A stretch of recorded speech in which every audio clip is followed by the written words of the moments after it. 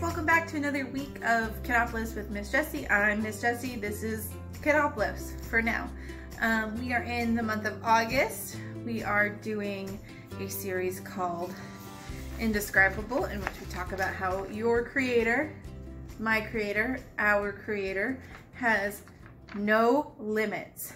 There is no limits to what your creator, God, can do. And we're also focusing on creativity and what it means to us and our walk with God.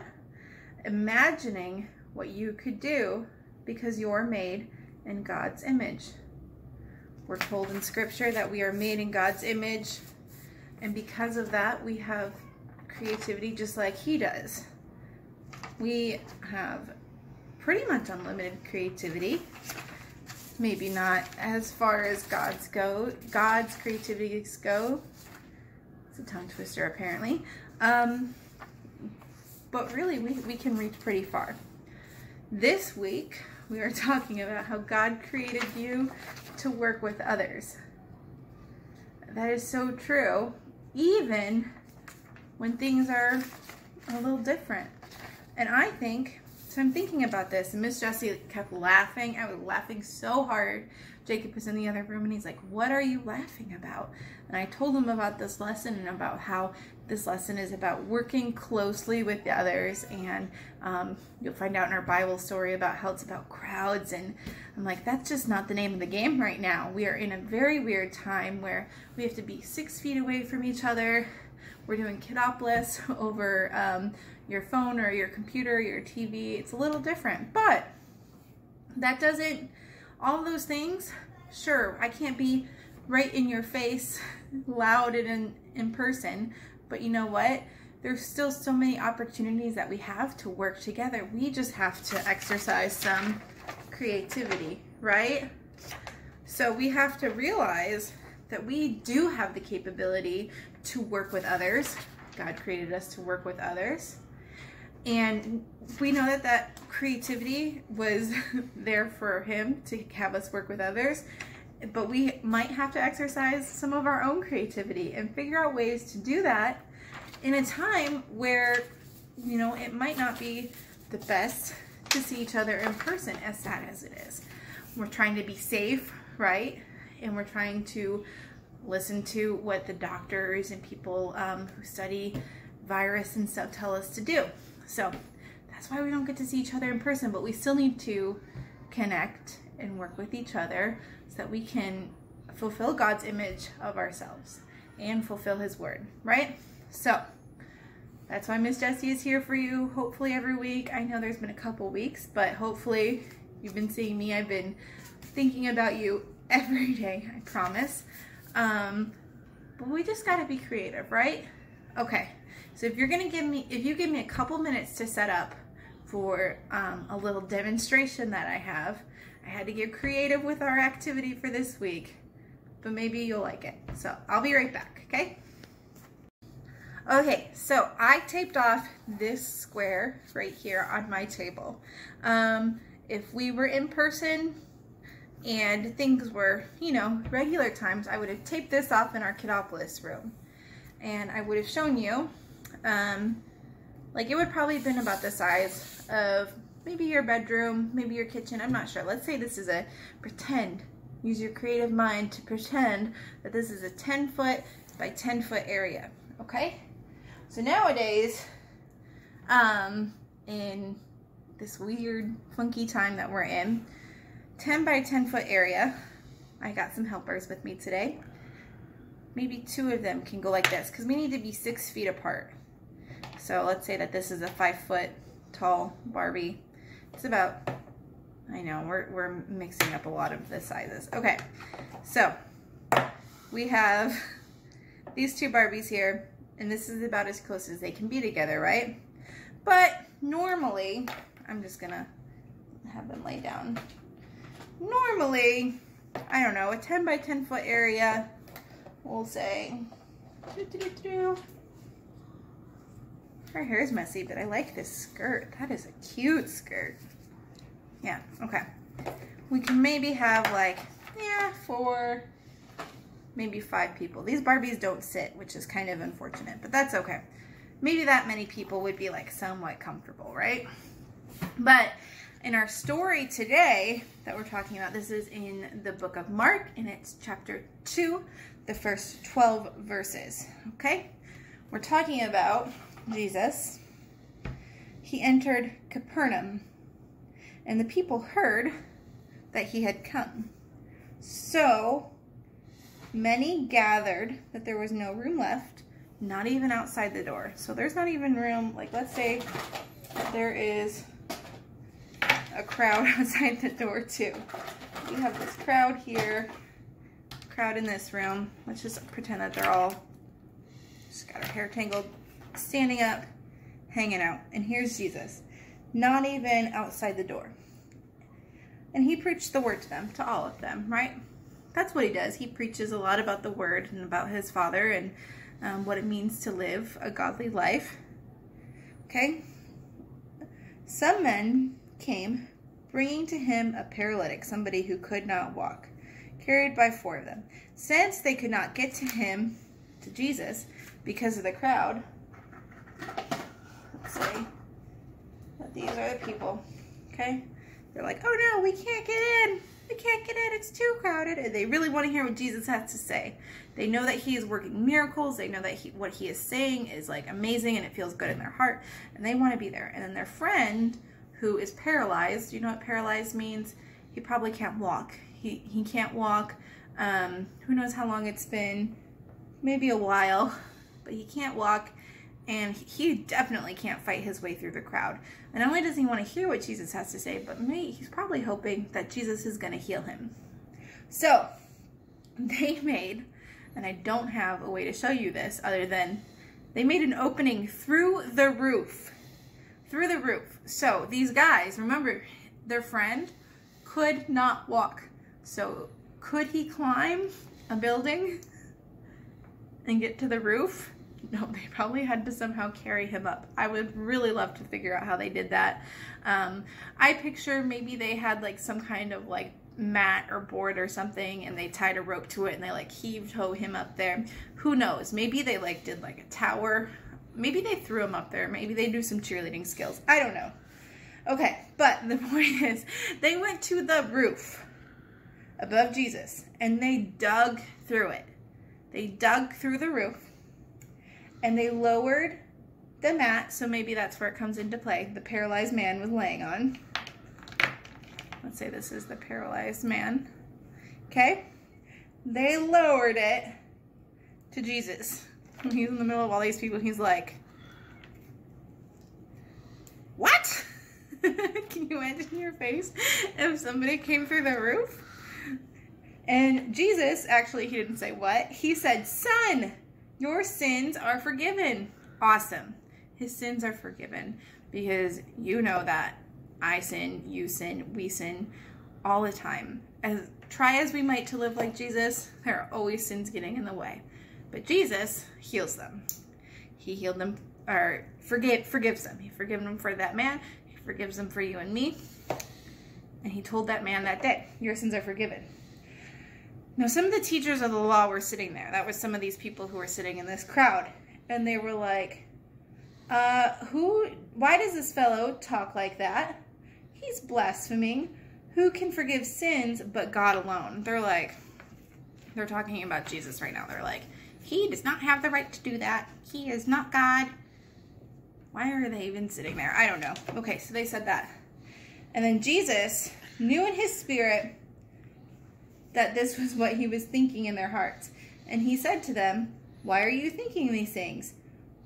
Which is easier to say to the paralytic, your sins are forgiven, or get up, take your mat and walk? But that you may know that the Son of Man has authority on earth to forgive sins. He said to the paralytic, okay, get up, take your mat, go home. And the guy was like, oh, okay. So, there's a couple points in this story. First of all, we get another preview of people who didn't really like God, or didn't really like Jesus. They loved God, and they thought because Jesus was like, your sins are forgiven, they're like, He clearly doesn't love God, because if he loved God, he wouldn't pretend that he had the ability to do that. And Jesus's response was, why did you come here? Would you have rather just seen me heal somebody and heal their body, but not their spirit, basically? He told them, because he did both. And the other thing is that this man, just a woman for now, but this woman was like, she would not have been able to be healed if it weren't for her friends. I forget which one her friends are. It's a mess over here. If her friends did not pull them up onto the roof and lower her/him down to see Jesus. Teamwork, right? It makes the dream work, because where did my little paper go? God created you to work with others. And he created that guy's friends to work with him to get him to see Jesus. And all of those people who were there to see Jesus, I mean, you don't know their stories. You don't know what work they did to get there. But think about how memorable this story is, because this guy could not just be like wheeled in or rolled in or dragged in because of the huge crowd. He had to go in through the roof. Okay? And let's think about if there wasn't a conversation between what does it say that they're just religious leaders, teachers of the law. If they weren't there to talk to God about, or Jesus about, their feelings about who he was. Let's think about just all the different things, all the way that these different parts of the story work together, because there are a bunch of people in a room. Now, I'm not saying that right now is the time or the place for us all to gather into a big room like that. But I want you to think of this room as kind of like a virtual room. We can have a virtual room where we meet together, and we can also have like a spirit room, we'll call it, in our hearts, because I don't want you to forget about your friends and your family and stuff who you're not in a room with every single day or even every single week. I want you to think about them still and keep them in your hearts, even if you can't be by them, okay? So I know right now we're kind of like this one with the cute dress, hanging out all by herself. Maybe we have a couple family members, right? But in our hearts, I want you to think about this and being like this, and I want you to think about how we can all work together so that we can make these miracles that that Jesus does happen. Okay? Does that make sense? I hope it does. Also, I know that Jesus isn't a Barbie. This is just for illustrative purposes. This is just pretend, right? Okay. So, you are probably going to go watch the So-and-So show right now, and they are probably going to do a much better job of illustrating this than I did. So I hope you enjoy it. I hope you enjoyed my little demonstration, and I'll see you back here in a couple of minutes. Let's, I don't know, the Taj Mahal. Basketball. No? Okay. Corn cake. Mad cow disease. Is it a rubber band? And I don't know. Pablo Picasso. Is that? I'm trying. An old Irish cottage. A haunted house. Baby fish mouth. Baby. A hissy fit. Fine. I don't know. Ooh. We're out of time. You were so close. Really? Yes. What was the word? Indescribable? Oh no, it was waffle iron. I was way off. But good guesses. All right. Next word?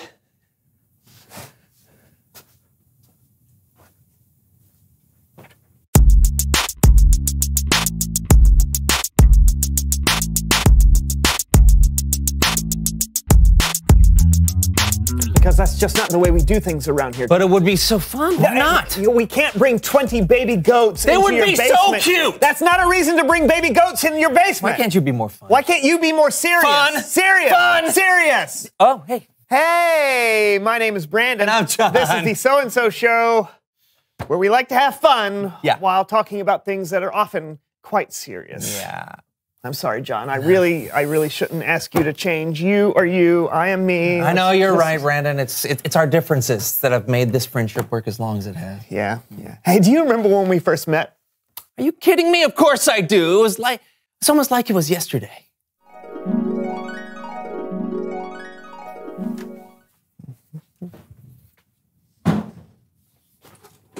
Hey. Hey.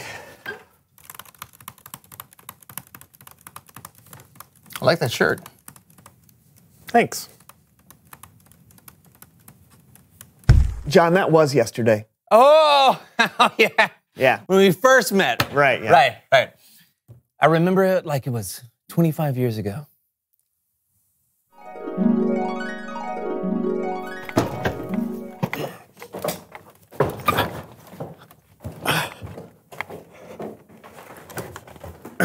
Sup?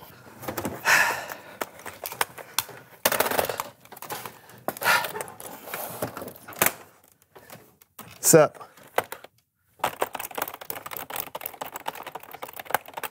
Hey, that outfit's all that in a bag of chips. Thanks, Home Skillet.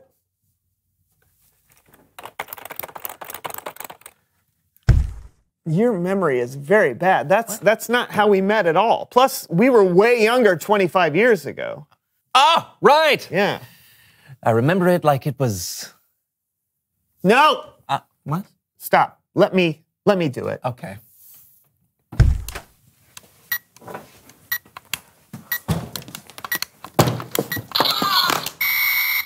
Hey. Hey. Oh, yeah! It's all coming back to me. Yeah, just a couple of creative kids, our whole future ahead of us. Hey, what would you want your younger self to know if you could talk to him today? Don't be afraid of mayonnaise. It's delicious. That's not true, first of all. Mayonnaise is gross. It is. And second, wouldn't it be neat if we could go back in time and talk to our younger selves? I've got a better idea. This always goes well. Please welcome someone who knows stuff. Whoa. What's going on? I don't know. Clearly, we've traveled 25 years into the future from the moment we met until now. These old people, they're future versions of ourselves. It's really obvious.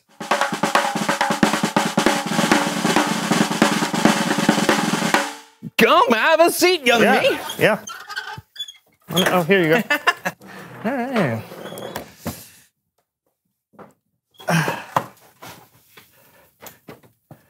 You're taking this well. Just your standard time travel episode. Didn't you ever watch Quantum Leap? Yeah. Oh, of course you have. You're me. Yeah. Okay, no, we obviously know who you are, but what do you know? Oh, I'm really good at math and writing. And I'm also really good at making sounds with my mouth. Oh. I totally forgot we could do that. Okay, what about you, me? What do you know? I know that I can't stay here very long. My father wants me home before lunchtime. But are you serious? You just traveled through time. Take a minute, man. Make some mouth noises. Is this really who I'm going to be spending all my time with in the future? It's not that bad. Whatever, dude. You're way too dull for me. There's no way we're gonna be friends. Oh. This is our future. Do you still not get it, genius? Oh, see? He called you a genius. I was being sarcastic. Simpleton. Okay. Now, wait a minute. I think that sounded like an insult, Mr. Boring McBoring Pants. Don't attack him. That's me. What are you, his dad? Yeah, what are you, my dad? You guys are so mature. Can I go home now? Yeah, go, and I hope I never see you again. Yeah. You will see me again. This is our future. What are you talking about? Can we please just stop? None of this is actually possible. Oh, there he goes again, taking away all our fun. This is serious. Fun! Serious. Fun! Serious. Fun! Serious! It's Bible story time with Kellen.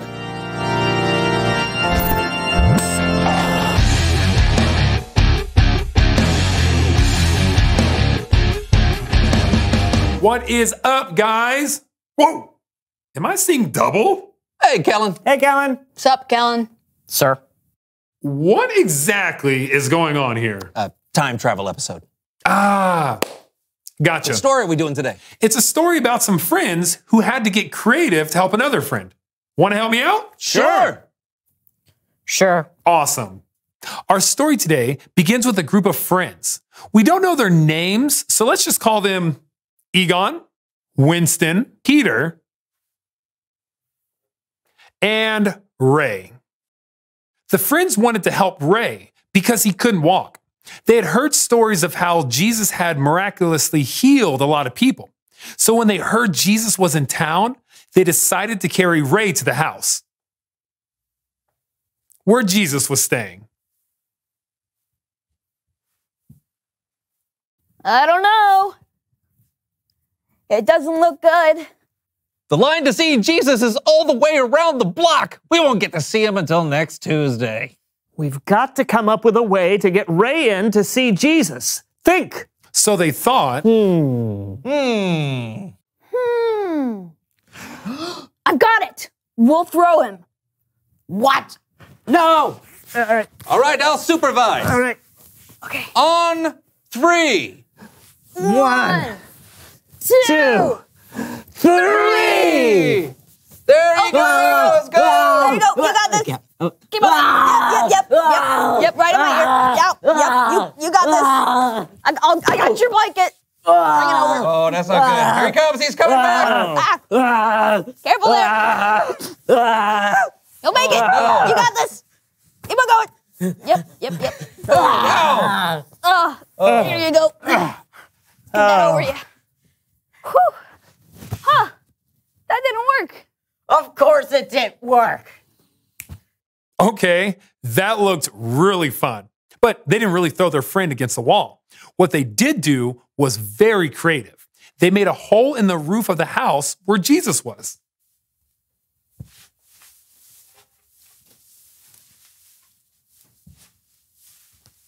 And they lowered Ray's mat down to see Jesus. Whoa! Whoa! Whoa! Whoa! Whoa! Whoa! Oh! Hi, Jesus. Hi, Jesus. Son, your sins are forgiven. What? He can't say that. Only God can forgive sins. You with me, guys? Guys? Ugh. You with me? Yeah. Why are you thinking these things? Is it easier to say, your sins are forgiven? Or to say, get up, take up your mat, and walk? But I want you to know that the Son of Man has authority on earth to forgive sins. I tell you, get up, take up your mat, and go home.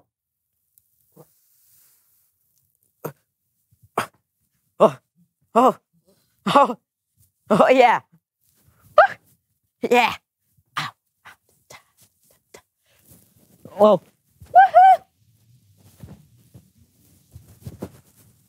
Jesus did a miracle in front of all those people. Probably didn't give the guy the ability to fly like that, but it was still miraculous. And it all began because a group of friends came up with a creative way to help their friends see Jesus. The end. that was great, Kellen. It's great to see friends working together to help each other out. Totally. We all need people in our lives who can be there when we need them. Plus, we need to be people who are there when others need us. Just like Brandon is there for me. And John is there for me. But we're so different. Yeah, but that's what makes the relationship work, right? You're like the serious one, so it helps keep the show from going off the rails. Oh, and you probably help us loosen up and have fun in a way that makes us more creative and makes the show more interesting. And Kellen's the glue that holds it all together. Did you hear that, Kellen? You're the glue. Oh, thanks, guys. And it's an honor working together with you to help others see Jesus. Thanks for the story, Kellen. See you next time. Bye. That was fun. Seriously. Hey, you want to go do a show together? Yeah. I'd love to. We'll work on that. Good luck. Reveal the question. Oh, yeah. How can working with others make you more creative? Maybe different people have ideas that would never occur to you. Or they know some games that you've never played. Or experiments you've never considered. Or mouth noises you've never tried. And so it begins. We'll see you next time on the So-and-So Show. Triangle. House. Clear, Up. Pointing north. moving up. So show. Arrow. Arrow. North. Apple pie. sun- Cherry pie. Peach pie. Peach pie. Cherry pie. Strawberry pie. Tomato pie. All right. All right. Brandon. Foot. Foot. All right. That's foot. I give up. Toothless. Snaggletooth. Toothless. Toothless. One tooth. Toothless alligator. Yes! Oh! Toothless alligator. Yes! All right, who gets to draw next? All right, I get My to draw turn. next No. because I'm so good.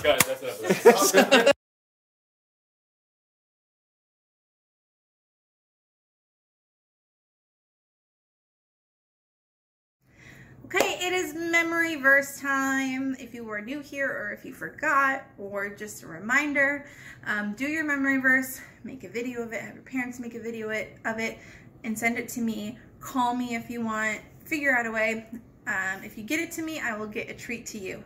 Easy peasy lemon squeezy. It's 4 lines, 2 lines if you're in the JV team, and you'll get a treat just like normal style. It'll be a little bit different. It's a better treat than normal, but either way, let me know. Okay, so we are going to look up this verse together, just because I think we did it like 2 or 3 weeks ago. I can't remember if we did, but I think it's always good to practice that together. So our memory verse this week is in the book of Psalms, and I know, and you know, that the book of Psalms is in the Old Testament, right? Right? Okay. So we're going to look at this together. It's going to be a little funky for me, but that's okay. Old Testament. I know Genesis, Exodus, Leviticus, Numbers. I know it's a little bit further down than that. Oh, where is it? I know it's probably about halfway through the Old Testament. If you can remember that'll be pretty easy. You could be like, boop, boop. Oh, there it is. Psalms. In my Bible. And it's most definitely probably likely going to be a different page in your Bible, but in my Bible it's on page 298. Okay, so I flipped to page 298. In my Bible, the page numbers are in the upper corners. Strangely enough, it does not say page 298, but I have page 299, so I can do math. Here we are, the book of Psalms. Okay, so we see that book of Psalms. Now our verse is Psalm 145. Oh my goodness. Okay, so 145. We know we're going to be flipping for a little bit. Okay. 145. Usually, the book of Psalms is a little bit different than the other books, right? In my Bible and probably in your Bible. But in our other books, when we're looking for the verse, we see these big, big numbers. Okay? They're not too big, but you know, they're bigger than the rest of the words, probably about twice as big. But in the book of Psalms, what we have is at the top, again, at least in my Bible, there's just like there's bold words at the top of the psalm, which is a song. Okay? So here we are, Psalm 145. What is the same, and probably is the same in yours, is the teeny tiny number that tells us what verse it is. So I know we are on verse 3.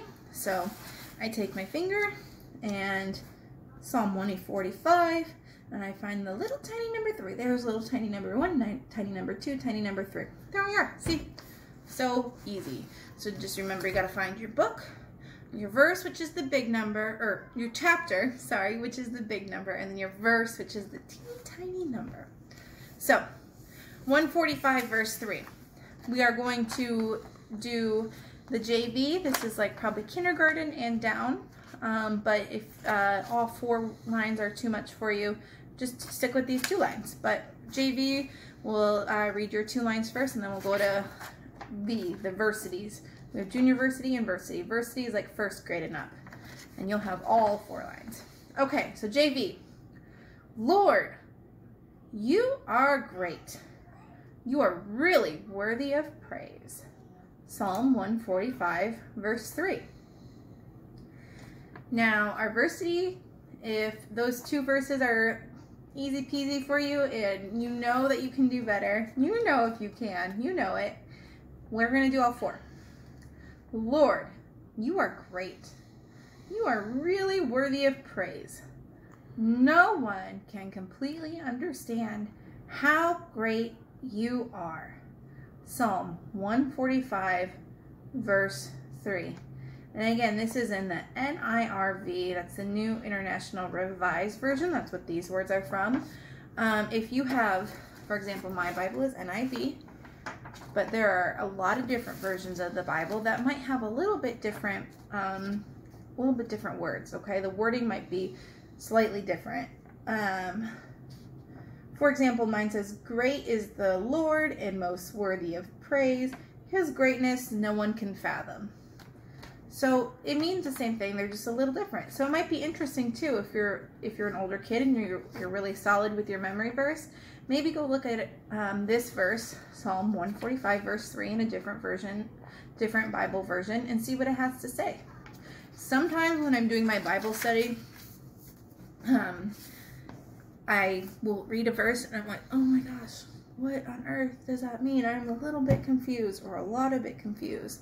So sometimes I will go, usually on my computer because that's the easiest way, and I'll look up the verse in a different translation. And that helps. There's a lot of different translations out there because we want everybody to understand the Bible in the best way possible. So go ahead and flip back and forth. That's just a little bit of a little side note from Miss Jessie. I hope that helps you, not only with this memory verse, but with your other Bible studies. So again, let me know about your memory verses. I love to bring treats to people. It makes my month. It is like the best thing ever when I get to bring a treat to somebody. So please bless me with your memory verse, please. Okay, next is our prayer time, which is so very important. We had a little buddy last week for our prayer time. I'm gonna see if she wants to help out again this week. Give me 1 minute to find her. Okay, everybody, I have my little prayer buddy here. What's your name? So, Heidi Joe. This is Heidi Joe, if you remember. I can't remember if it was last week or the week before, actually. But here, I'm going to have her do the memory verse just because she's right here. She probably isn't going to memorize it, because how old are you, Heidi? 3. She's 3, so she's like junior university, but she can repeat after me.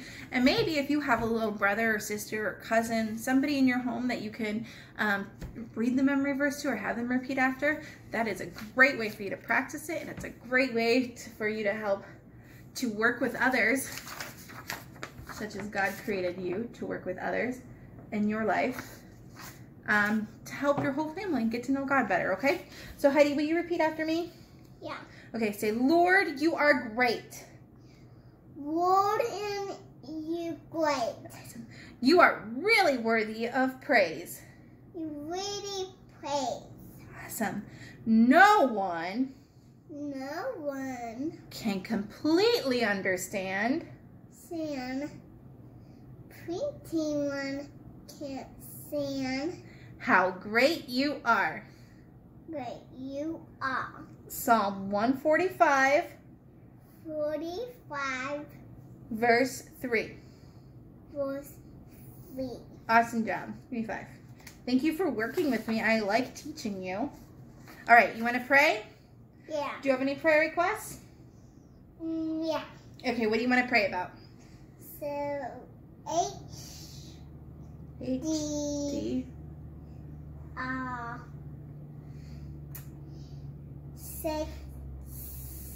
6 and 5. Okay. Perfect. All right, so you pray for like a minute and then I'll pray, okay? Okay. All right, go ahead. Dear God. That was awesome. Dear God. Dear God. To watching TV and eating dinner and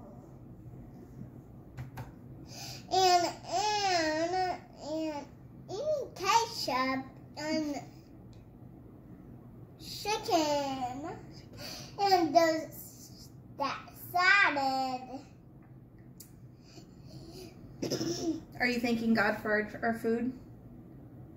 Yeah. Yeah. So you didn't come, Daddy. Oh yeah, Daddy wasn't at dinner. Okay, my turn to pray? Yeah. Okay. Thank you. Dear Heavenly Father, thank you so much for my Heidi Jo. And thank you for her being an awesome prayer partner. Thank you for giving me the opportunity to be creative, to figure out more ways to connect with my church friends and the church kiddos.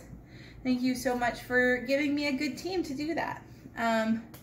Lord, I thank you for every provision you've given me in my life. I thank you for our food. I thank you for our home.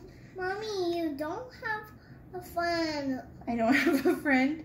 Yeah, we just have a friend. Okay. Can I finish praying? Sure. Okay. Thank you so much for laughter, and thank you so much for joy. We love you, Lord. We pray this all in your son's name. Amen. Why should you do have one friend? Actually, I do have my friend. Mwah. All right, so can we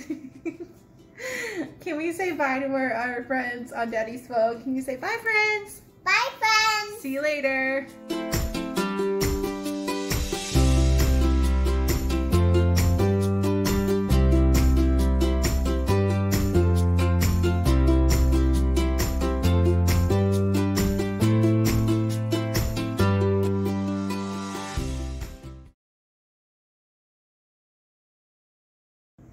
Can I please play with these Barbies? But they're my friends. But they're my friends.